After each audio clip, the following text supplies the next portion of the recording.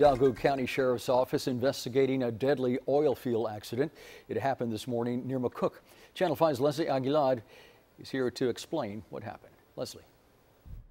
Right now, one man is recovering in the hospital and another man is dead. The accident happened at this oil site on Moorfield Road, just south of FM 490. You see that big blue truck tipped over on its side.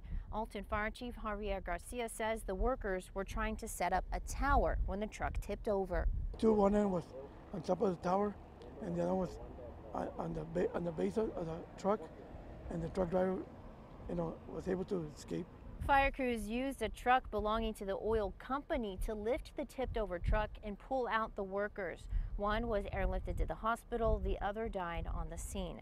Alton fire officials say there was more than one company involved, but we only saw vehicles for Quintana Energy coming and going from the site of the accident. We've reached out to that company but haven't heard back yet. OSHA is also now involved in the investigation. We also saw the Texas Railroad Commission out here. We'll bring you more updates as we get them. For now, reporting in McCook, Leslie Aguilar, Channel 5 News at 5.